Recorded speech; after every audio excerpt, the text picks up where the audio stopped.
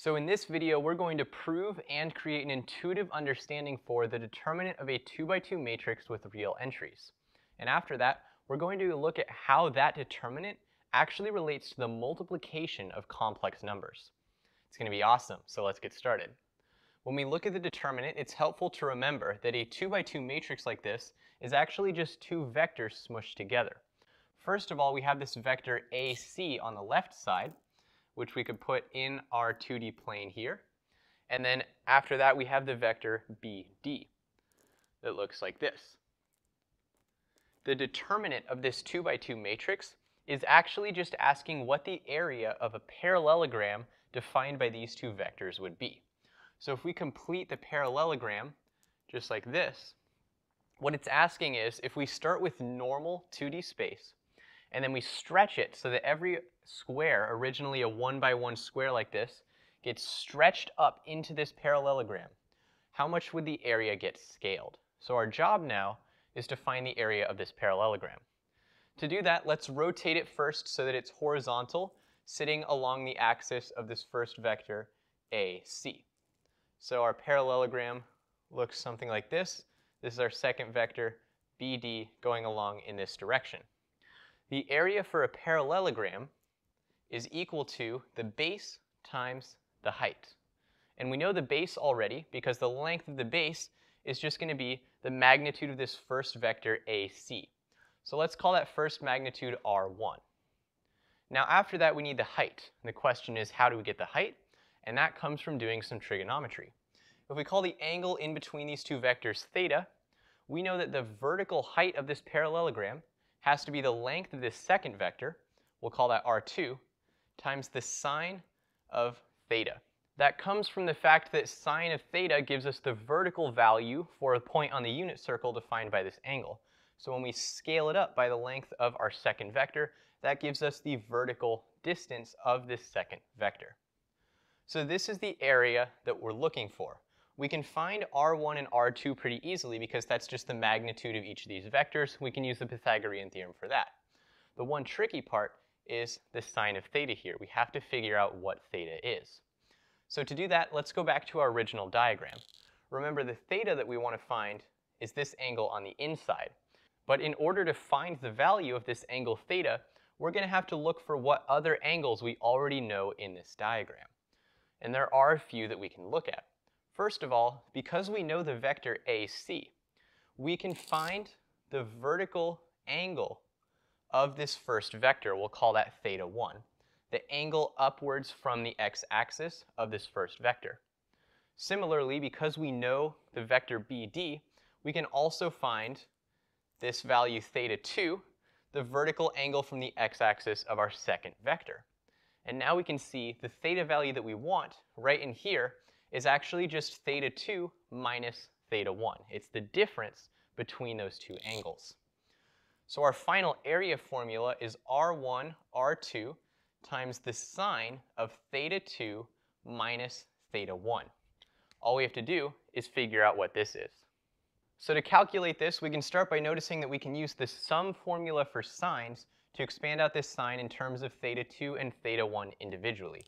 So if we do that, we're going to get R1, R2 times the sine of theta 2 minus theta 1. Well, that's going to be sine theta 2 cosine theta 1 minus sine theta 1 cosine theta 2.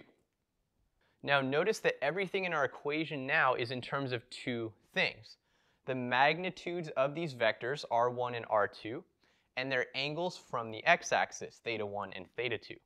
That sounds a lot like polar coordinates. So let's see if we can use some polar coordinates to help us out here. In polar coordinates, we know that x is equal to r times the cosine of theta, and y is equal to r times the sine of theta. That comes from the fact that cosine of theta gives us the x value at a particular angle on the unit circle, and y gives us the vertical value. So if we multiply by the magnitude, that gets us the horizontal and vertical distance for our point. Now notice that everything in this equation is in terms of r's and sine thetas and cosine thetas everywhere. So all we have to do is take this equation and write it in terms of r cosine theta and r sine theta. Then we can get it back in terms of x and y because both of our vectors here are expressed in terms of x and y values. So when we look at our equation here, we're looking for r cosine theta and r sine theta. For this first term, we first have r1 times the cosine of theta 1 right here.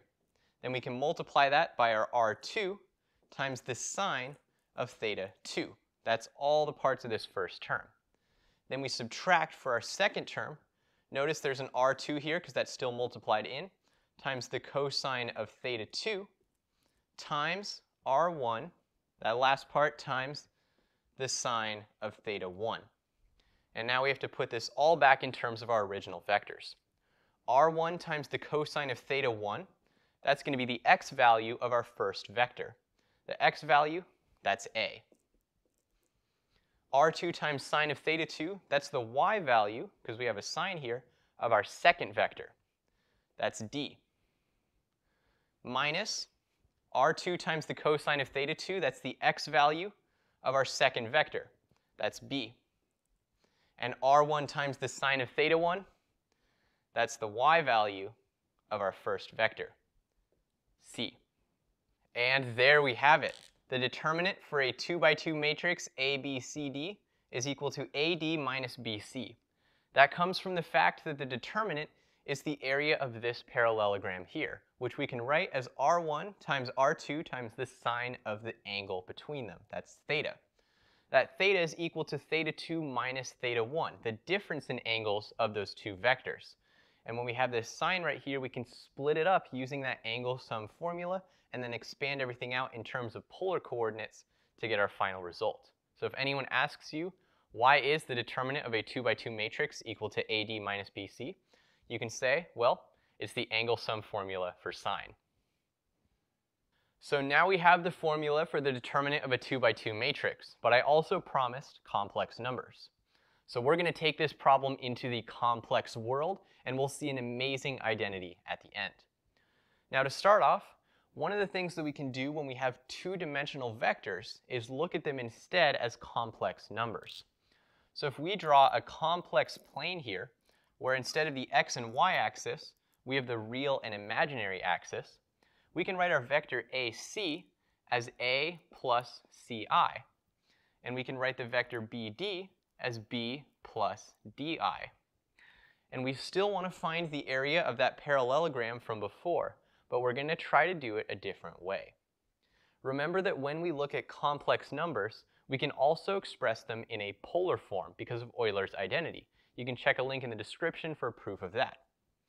So we can write A plus CI as R1 times e to the I theta 1. And we can also have B plus DI be R2 times e to the I theta 2. So one question you might have is what happens when we multiply two complex numbers in this polar form? Well, the answer is pretty simple. We can just do this multiplication out. First of all, we'll have R1 times R2, and then we'll have e to the I theta 1 times e to the I theta 2. Remember, when we multiply two numbers with the same base, we can add their exponents together.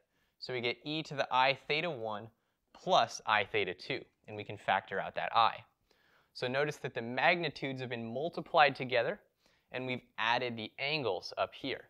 This is starting to look very similar to what we had for our area formula. R1, R2 is there, but notice right here we want the sine of theta 2 minus theta 1. And the angle we have in here is essentially theta 2 plus theta 1. So the question is, how can we keep r the same, but turn theta 1 into negative theta 1? So we want to take our complex number a plus ci and flip it across the horizontal axis so that it has a negative angle. How can we do that? Well, if we look at the complex number that we have down here, notice when we flip it to make the angle negative, the horizontal value stays the same. That real part stays the same. But the vertical element becomes negative. So instead of a plus ci, when we flip it along that horizontal axis, we get a minus ci. So this complex number will have the same magnitude, but it's going to have a negative angle. So now if we multiply this second complex number here by our new reflected complex number, we're going to have r1 but times e to the negative I theta 1. And then that's going to result in, down here, instead of I times theta 1 plus theta 2, we'll have theta 2 minus theta 1. Now the last thing that we have to do is get a sine somehow out of this e to the I times some angle. Well, remember, by Euler's identity, e to the I times some angle equals the cosine of that angle times I times the sine of that angle. So that's what we're going to use to get a sine out of our formula here. This is going to equal r1, r2 times cosine of this angle in here, theta 2 minus theta 1, plus r1, r2 times I'll bring the I out front, sine of theta 2 minus theta 1. Now we have r1, r2 sine of theta 2 minus theta 1 right here, just like we need for our area formula. It's going to be the imaginary part of our result. So why is this useful? Well, the way that we got to this expression here was by multiplying two complex numbers. And we multiplied them here in polar form, but we also have them in terms of coordinates. Our first complex number here is a minus ci, and our second complex number is b plus di. So when we multiply these two together, the real part is going to be this first expression, and the imaginary part is going to be our determinant. So let's multiply this out and see what we get. If we FOIL this, for the real part, first we're going to get ab, and then times cd times negative I squared. Well, I squared is negative 1, so minus a minus will be a plus cd. Then we'll have plus I times AD minus BC. And right there is our determinant formula in 2 dimensions. Now here's another awesome thing. Do you recognize the real part of this expression here?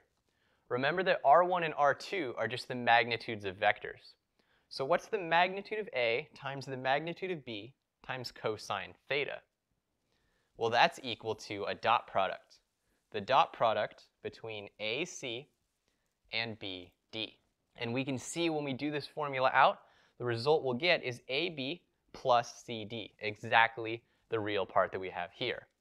So every time you multiply two complex numbers, you're always going to get, as a result, the dot product of two vectors and the determinant of a 2 by 2 matrix defined by those vectors. Isn't that awesome? That's just amazing. So we started by turning our two-dimensional vectors into complex numbers. By Euler's identity, we could write those in polar form, which allowed us to add the angles when we multiplied them. We reflected that first vector across the horizontal axis to make the angle negative, which is why we have a minus ci right here. Then when we multiply them together, that sine value, the imaginary value in Euler's identity, is what we have for the determinant.